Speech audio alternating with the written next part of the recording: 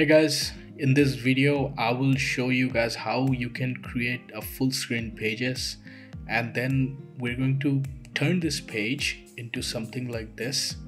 And this is all done using just one simple Tailwind utility. It's called Snap utility, and I will show you guys how you can do this the easiest way possible.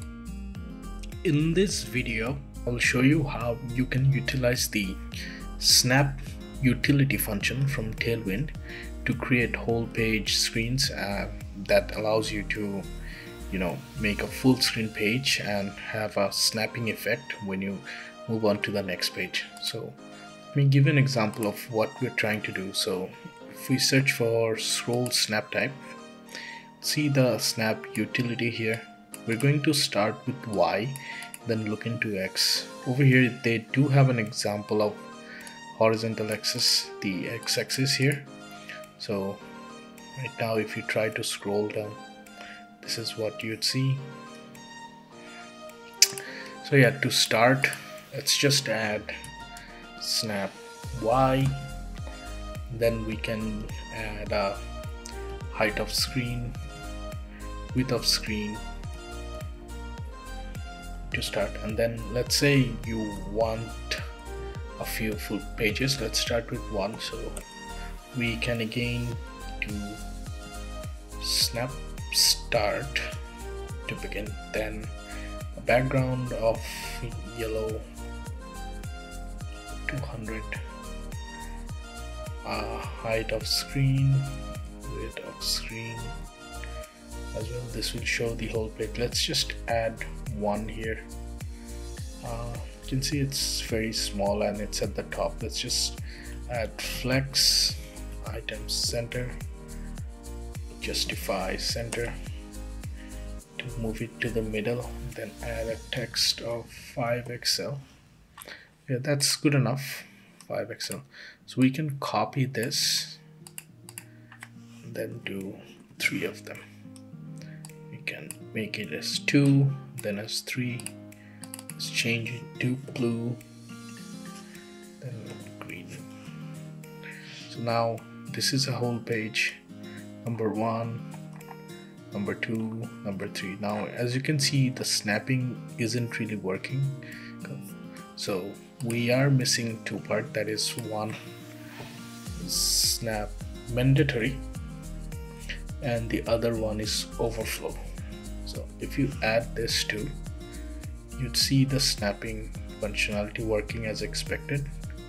This is my trackpad using it. Now if I use my mouse, it goes really fast.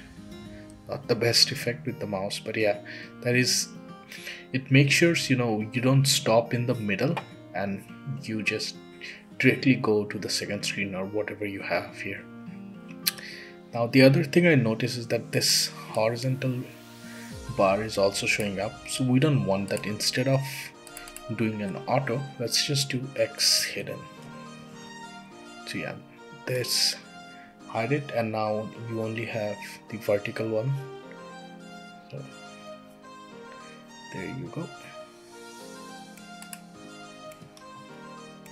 Okay, now let's say you don't want the vertical one, instead you want a horizontal effect. So it is very easy to change as well. You simply change this to X, and if you just save it, it won't do anything because this isn't a flex, so it will still have one screen on top of another. So let's just add flex here, see what happens. So if you add flex, you can see three different windows stacked up together. So we don't want that. We want this as a whole screen, right? So let's just do flex shrink 0. Now you can see the other one is hidden, and you can also do the same this as well. So now it actually stopped working, and it's because even though you added the flex shrink 0, it shows the overflow of X to be hidden. We can just instead hide it as on Y, and that should give us the scroll option again. So now this will work just like before. Instead of using it on the vertical one, it's just going to work on horizontal effect as well. Alright guys, so I was thinking what would be some use cases of this, or where would you use it on your site. So I was thinking to make something similar to this. So let's say we create a half and half page. The first half page is fixed, the other half it has a scrolling effect on the side, so this thing stays fixed and this one moves up and down. So let's just get rid of everything here, and let's just remove this as well.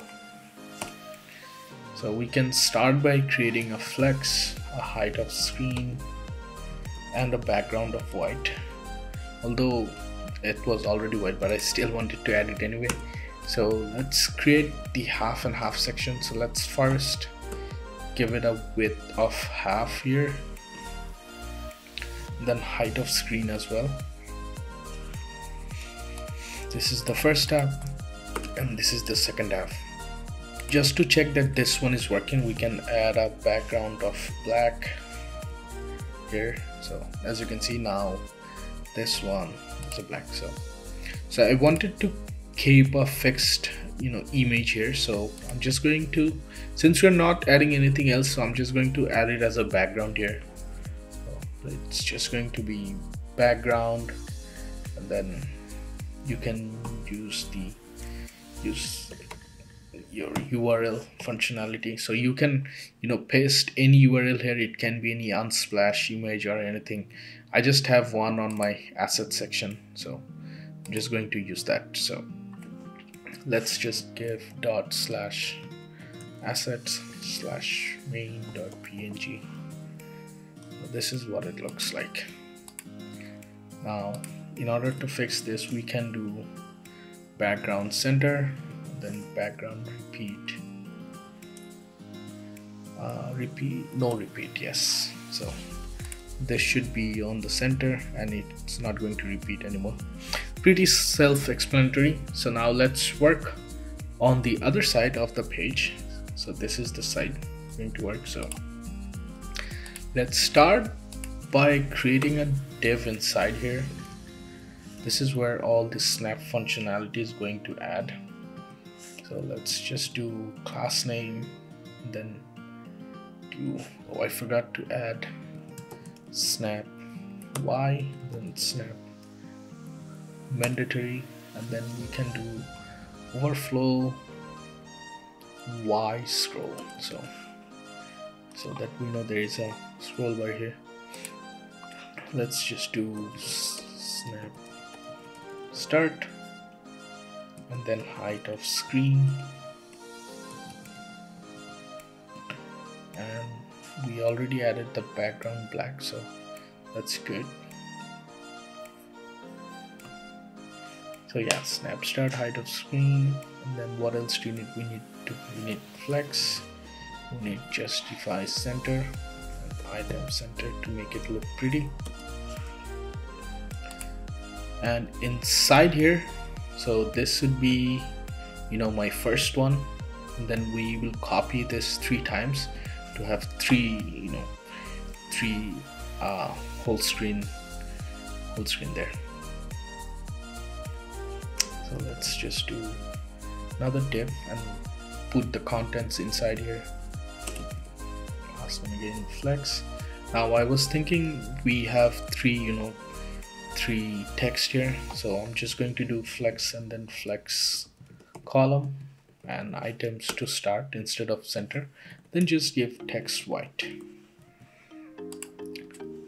Now let's do a p tag, class name text 8XL, let's make it large, and inside here I'm just going to add pro.br and beyond.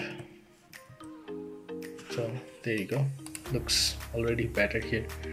And just copy one more, instead of 8XL let's just do 4XL so that it looks better, and let's just add what should we add? Let's just add iPhone 13 Pro. It looks too close together, so let me just add some padding of 10. There you go, looks much better. Let's just copy one more, and this time around let's just do 2XL. Let's just add display that's up to 2x brighter than a sun, if I can spell this right.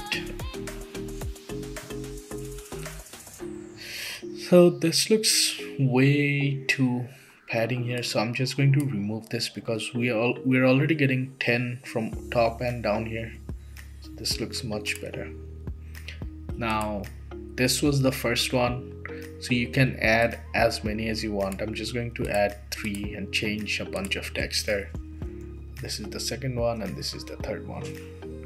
Now this should already look better. As you can see, the snapping already looks good. But let's just change up a few words to ensure this looks better. So on the second one, it's going to do 24 frames.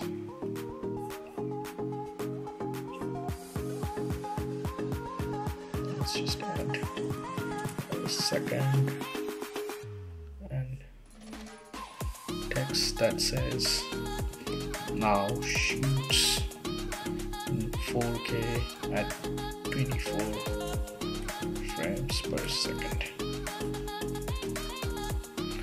And we can also change the color here if we want. So just going to have a background of black, but instead of full black we're just going to have an RGB color. So that should, okay, this looks like the same. That's because it's added here, so we can instead add it here. So now this is what it looks like on the first one. This is what we have on the second one. The last one is this. So let's just add a black color here as well. So, well, this looks better. So for the last one, let's just do 80. Yep. And then change a few text. So we can do privacy in mind. Just have 6, and let's just add that's Apple. Just add control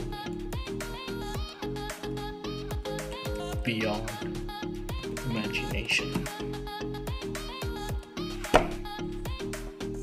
So yeah, this is what we got. You can change it to 8 if you want. So yeah.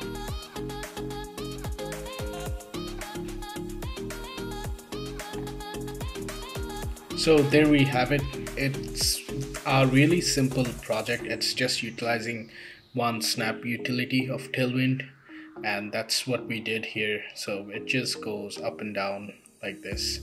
Now if you want, you can also add horizontally, like to go left and right over either on this side or on that side. It's entirely up to you if you want something like this.